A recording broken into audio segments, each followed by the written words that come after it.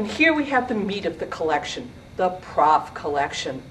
The prof designation is a holdover from when the entire collection and the library school were housed in the basement of the Strozier Library.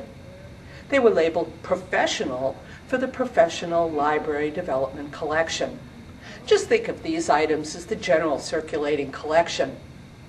Although the materials primarily support the curriculum for library and information studies and information technology, any FSU user may use the collection based on their student or faculty status.